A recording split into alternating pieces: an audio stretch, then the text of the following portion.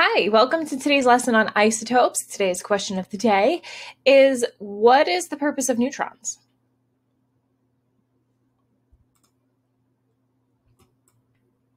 So to begin, we have the definition of isotopes, which is two or more atoms of the same element, each with a different number of neutrons. I sometimes describe it as having a weird number of neutrons. Here we have two different nuclei. Obviously, they're lithium because we have 3 protons. That's what makes it lithium. It's number 3 on the periodic table. And here we have lithium with 3 neutrons, and here we have lithium with 4 neutrons.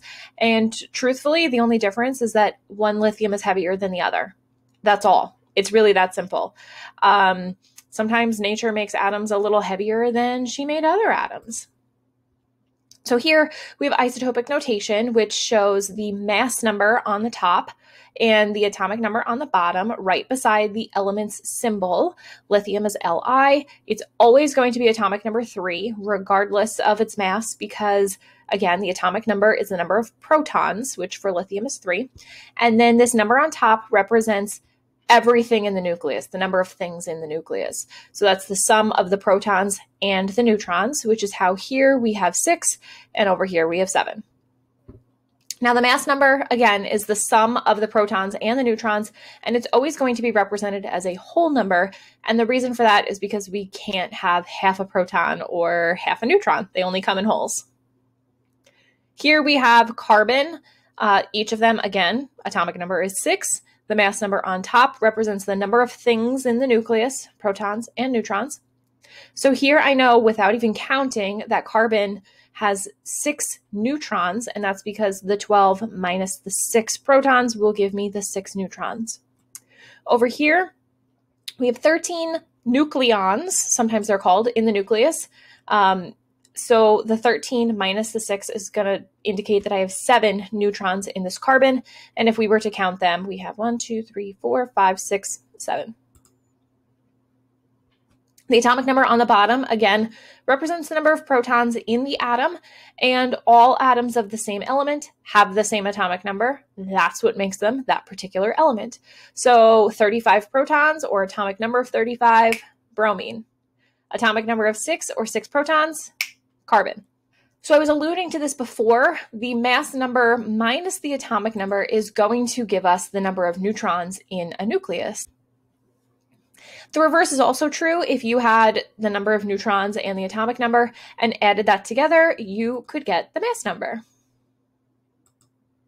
So I would like for you to pause this video, see if you can fill this in, knowing that this is an atom of element B, that's boron.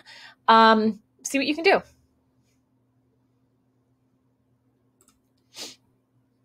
The atomic number of boron is 5. That's indicated by its atomic number right here. The mass number is 12 up at the top.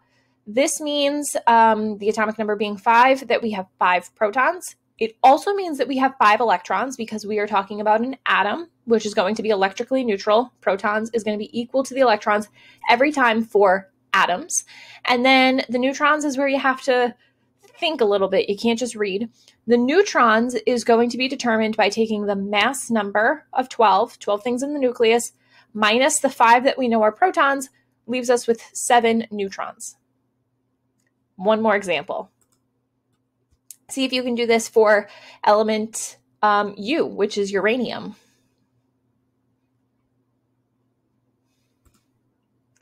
All right, the atomic number here is 92, which is indicated on the bottom. That's our atomic number. That is also the number of protons and the number of electrons because we're talking about an atom. At the tippy top, our mass number is 238, meaning there's 238 particles in the nucleus. They are either protons or neutrons.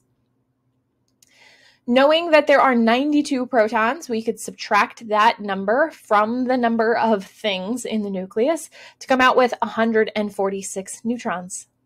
And that's it. That's as simple as isotopes get. I urge you to rewatch the video if you have struggled with it. If you still aren't getting it, leave some questions in the comments section below. I would love to help you out. Subscribe so you don't miss the next lesson, and I'll see you there. Bye.